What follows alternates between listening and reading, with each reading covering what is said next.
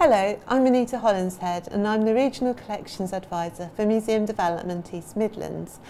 And this short film is going to be an overview of how to pack collections. So we'll start with looking at the principles of packing and the reasons why we pack things in the way that we do. And one of the first things is to limit physical damage to the collections that we've packed. So this is using materials that will stop our collections from rolling about in the containers in which we put them, and that we will nest our collections within the packing materials, generally within acid-free tissue nests, puffs and sausages of acid-free tissue, that will stop things rolling about, but will actually minimise the need to handle objects as well. In principle, we should be able to lift the lid off our box of objects and see what the contents are, or see what the contents are without having to disrupt things very often. And that's why we generally avoid wrapping collections in tissue paper, because the unwrapping can cause quite a bit of physical damage. It's much better if we can just look at them, just lift a small lid of tissue and have a look at what's in our box. We also know that packing materials, so if we pack our objects in a box with acid-free tissue paper, that acts as a buffer against fluctuating relative humidity and temperature. So although that might fluctuate greatly outside of the box, the effect that that has on the collections that are inside the box is minimised considerably. It's also a way to reduce pest activity. Most boxes are not airtight and so pests can get in, but it certainly slow them down and reduce that risk as well. And it's also to protect collections from dust and dirt and from poor handling. So we've got a photograph in a Melanex sleeve, and we're protecting it from damage by handling. So dust and dirt, dust is mainly composed of things like old skin cells, remains of insects, animal hair, maybe some of the side effects of industrial pollution. Not things that are very good for our collection. So by keeping things within some sort of enclosure or container, we can reduce that risk. It's also about the materials that we use to pack our collections. So in principle, those should be inert. They shouldn't give off any kind of vapours or gases that would cause harm and damage to the collections. So I'm going to kind of go through a few of those suitable materials. So the first thing that we tend to use is acid-free tissue. This is an example of an acid-free tissue sausage and an acid-free tissue puff. We're going to have a go at making those in a minute. And then we have a selection of materials which boxes might be made from. So we've got things like corrugated board, acid-free board. Got a material here called Correx, which is a corrugated plastic, which you can cut to size and make into boxes, or you can buy ready-made boxes. I've already talked to you about Melanex, archival quality polyester that we might use in photographic enclosures. They've got a couple of more examples here of booklets and photographs that have been packed in these types of enclosures. If you've got to pack and store photographs, there's a whole range of materials available. But if you do have a mixture of photographic materials in your collection, then either Photon, which is this material, or Argentea are the recommended materials to use for that. Other packing materials that you'll need are inert polyethylene foams, such as Plastazote or Ethafoam. This is Plastazote, and it comes in a range of colours and thicknesses. It can be cut to fill boxes, to line the bottoms of drawers, to protect and support objects, to even to create plinths and book supports as well. So later in this film, I'm going to show you how to make a simple Plastazote liner for a box. So we also need materials that we can use for packing and storing our textile and costume collections. And that will include things like this polyester wadding that can be used to make padded hangers. Will be then covered with unbleached calico. We might use unbleached calico to create garment covers, or a material called Tyvek, which is a spun-bonded polyolefin which can be stitched and cut to shape and washed. We also would have some unbleached cotton tying tape This can be used to hold collections that have been rolled around inert cardboard tubes in place. It can also be used for ties, for textile covers as well. There are a couple of things that I've got here that we wouldn't use for long-term storage because they're not exactly inert materials, but they have great cushioning properties. We want materials that have great cushioning properties. So for short-term, very short-term storage, so perhaps when you're moving collections, you can make these little pillows. It's a food-grade plastic bag, that's important. And then we've got just polystyrene chips inside there. And that makes a really good supportive pillow for, temporary use. As does bubble wrap. Bubble wrap has great cushioning properties, but it's also not, it's not what we would call an archival quality material or a conservation quality material. If it gets a bit damp and it's wrapped around objects, it will also leave a sort of dimply pattern on the surface. But bubble wrap has great cushioning properties, so for short-term use it can be very useful. So that's the sort of overview of the types of materials that you would use for packing, and now we're going to look in a bit more detail at some examples of boxes and packing methods.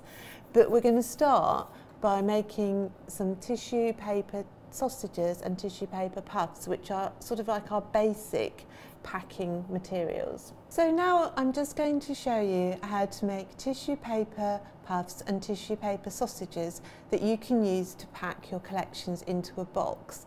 And they're very important in terms of cushioning objects against damage, and also stopping, if you've got multiple objects in a box, they stop them knocking into each other. So we're going to start with the tissue puff. And what the principle of this is that we want it to incorporate as much air as possible. So what we do to begin with is scrunch up the tissue paper in order to gather some air into it. So I'm just going to do that now.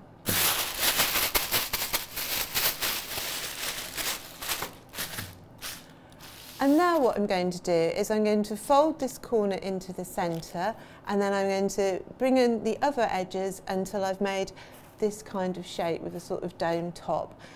There are multiple ways in which you can do this and have a go yourselves, but as long as you end up with a shape that you can use to pack and protect and cushion your collections, that's the most important thing. So what I'm going to do is just put this bit into the middle.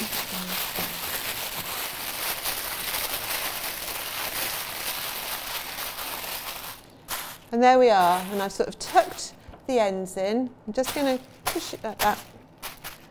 And there we are. There we've got one of our tissue paper puffs ready to start doing that. Now, you might need them to be larger than that, in which case use bigger sheets of tissue paper and use multiple sheets of tissue paper. Now, the other shape that we need to make is a tissue sausage. So this is one that I made earlier, which was to pad out the sleeve of a shirt. I've used several sheets of tissue to do that, to make it quite big.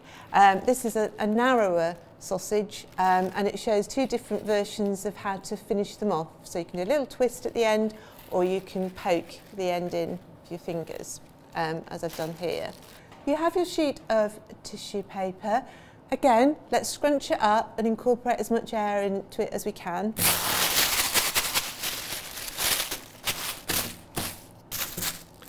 And now what we're going to do is look, that's about the middle, don't have to be exact, and I'm going to concertina, I'm going to fold in the tissue into the middle like this.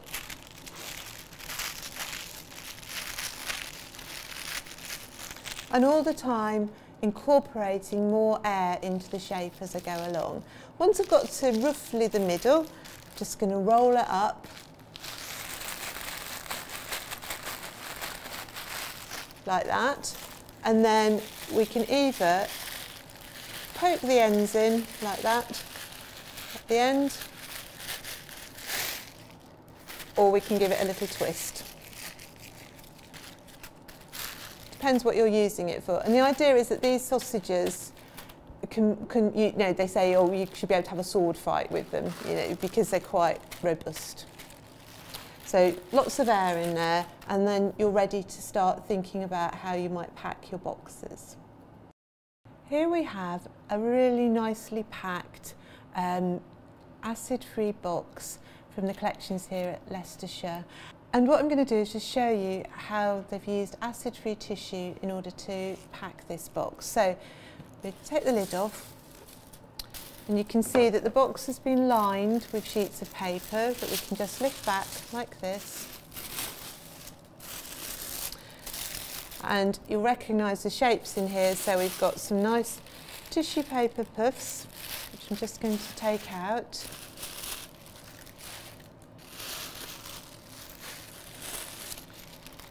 And you can see now how those objects have all been packed in here, how they've been nested in acid-free tissue, with tissue between the objects so they don't roll around, but that I can see everything in that box without having to handle it. So that's the kind of look that you're aiming for. And if you are going to pack objects on top of other objects, put the tissue puffs in between them, but also put the heaviest objects at the bottom and the lighter objects on top. Avoid packing anything that's going to get crushed at the bottom of a box. So I'm just going to put the puffs back in, repack this box, and we're going to have a look at another example.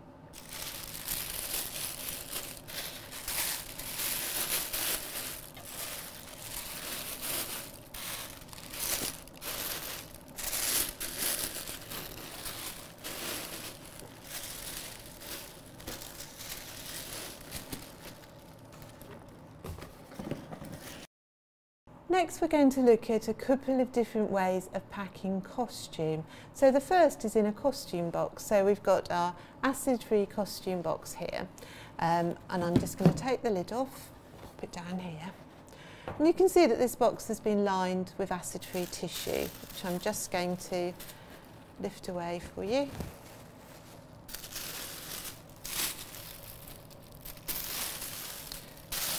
It's a good idea to check that your acid-free tissue is still acid-free.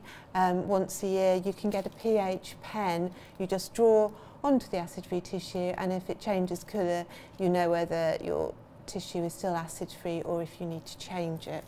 You can see now that we've just got this simple lid of tissue paper here so that we can see the costume underneath and we don't have to handle it to get a good first look at it.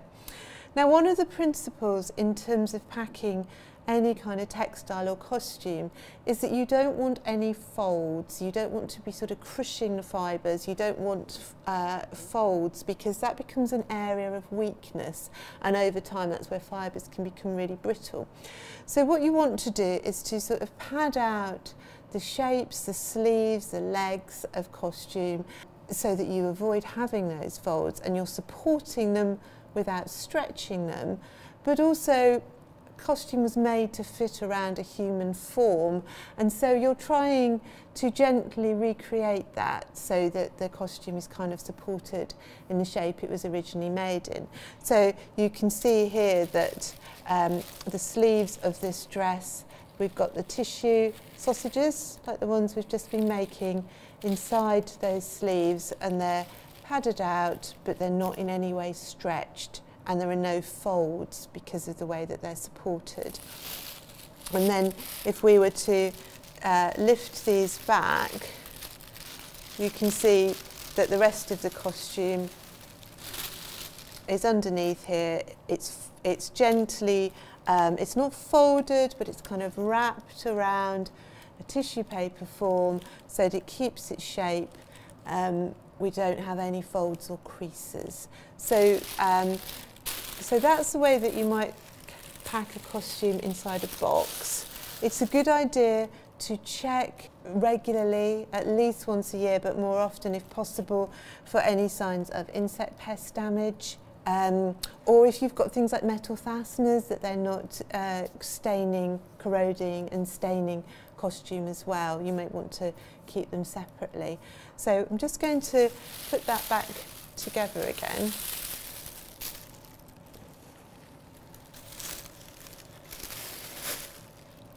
And show you the other type of costume packing. Now we're going to look at costume that is in a garment cover and that would be hung up on a hanger on a rail.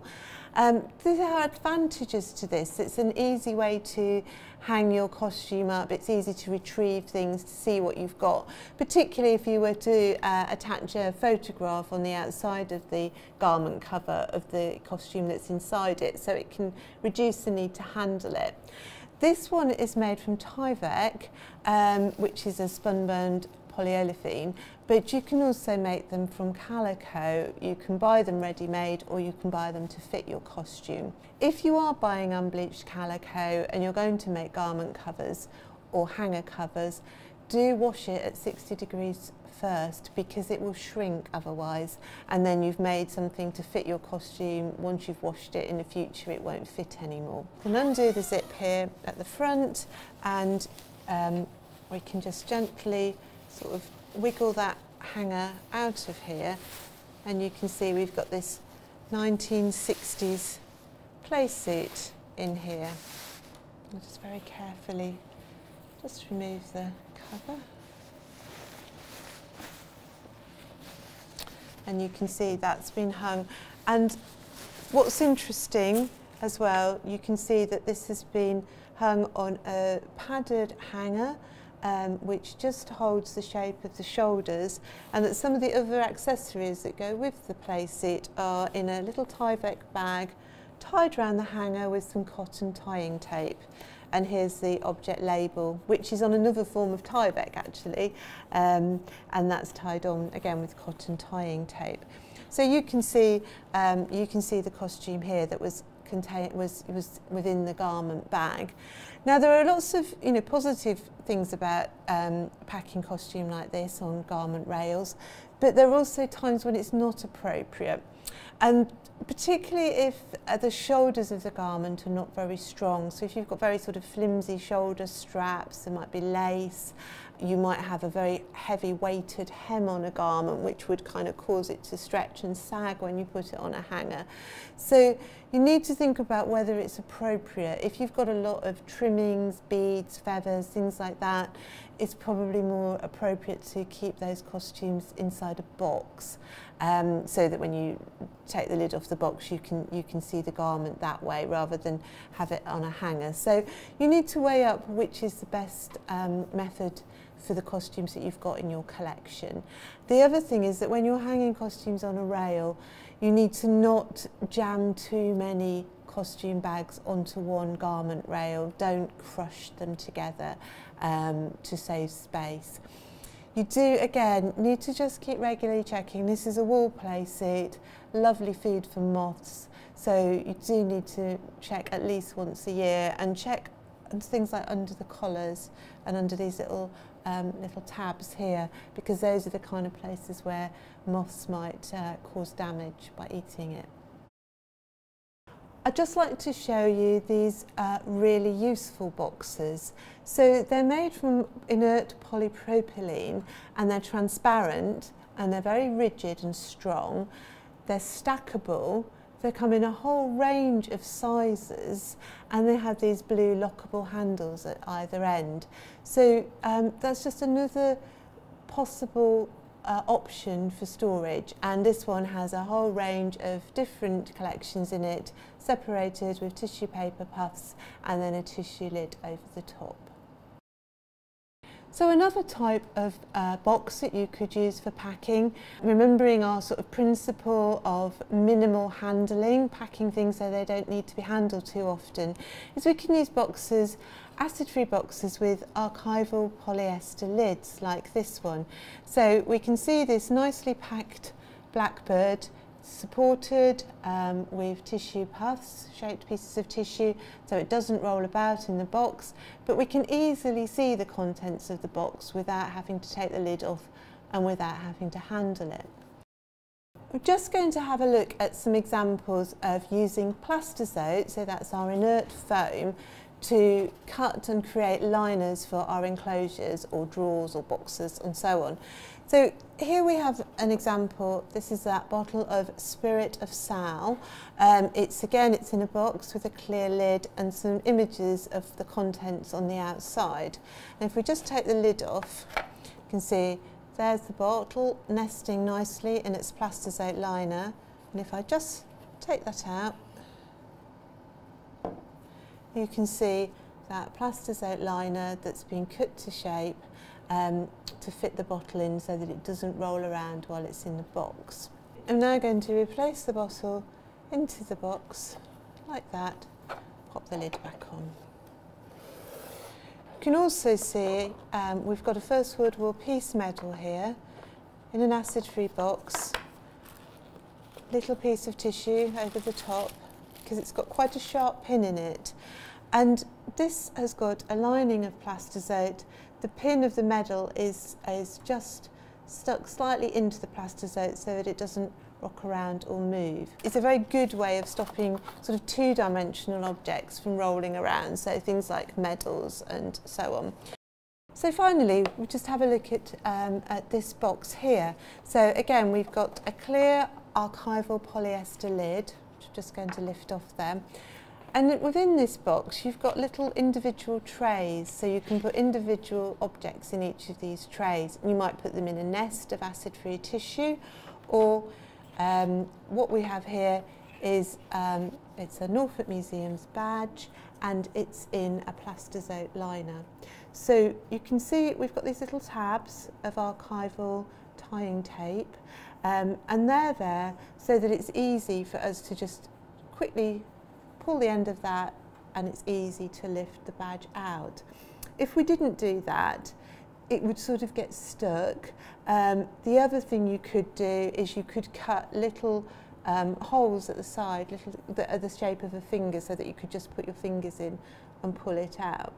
And then I'm just going to take this apart so you can see how it's constructed.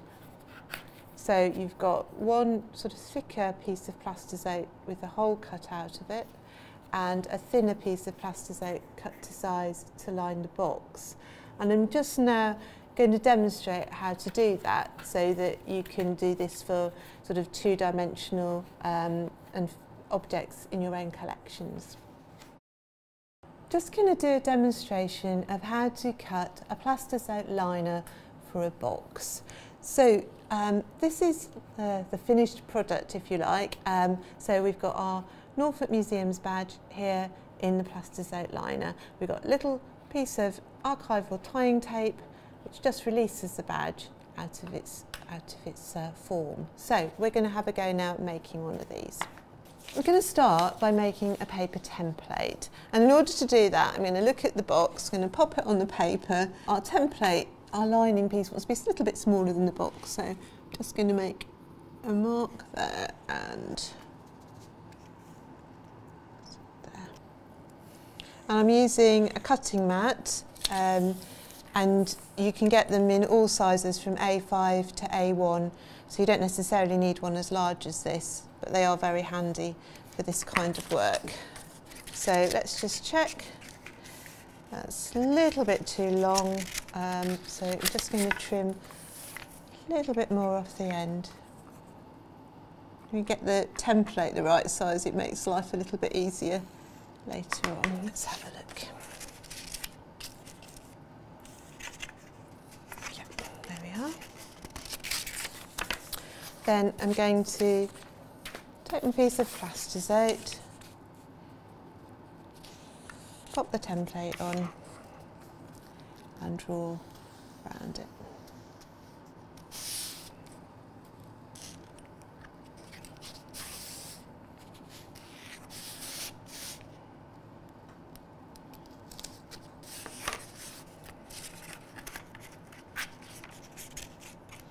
And there we are, that's fitted, lined the bottom of that box.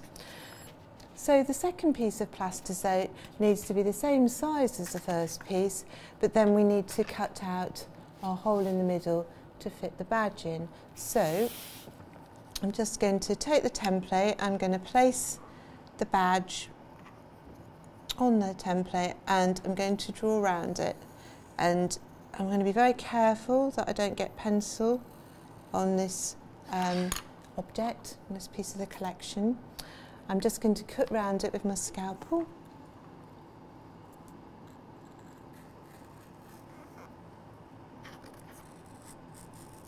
Just going to take the ruler and I'm going to cut the plastisate out again along that edge.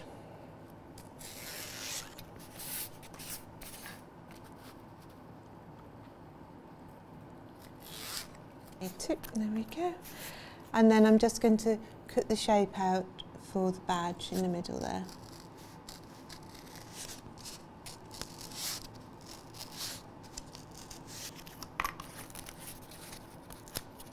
And you just might want to just trim off any sort of rough edges.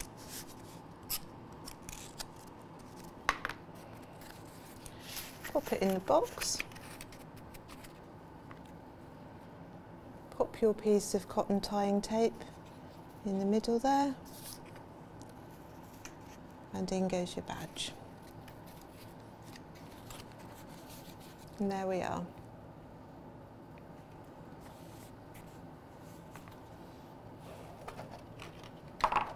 We can pop it in the box with the others.